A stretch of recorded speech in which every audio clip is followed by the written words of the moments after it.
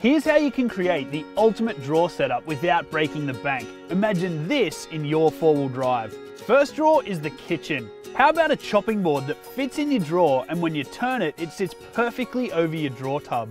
You can store your butane cooker and pots and pans inside so you can have a hot meal anywhere. You can also add a cutlery insert plus some organisers so everything in your kitchen has a place and won't roll around. On this side, we've got a travelling workshop setup. Check this out. You can throw in your spares plus your bush mechanic toolkit so you're ready for anything. Mount in a bits box and you've always got somewhere to store nuts, bolts, fuses, cable ties and other spares. With drawers like this that are nice and long, even big breaker bars or outdoor tools like an axe fit well. And that's even with a built-in DIY divider for a camping essential section. Plus, because you can lock your drawers, you'll keep your gear safe.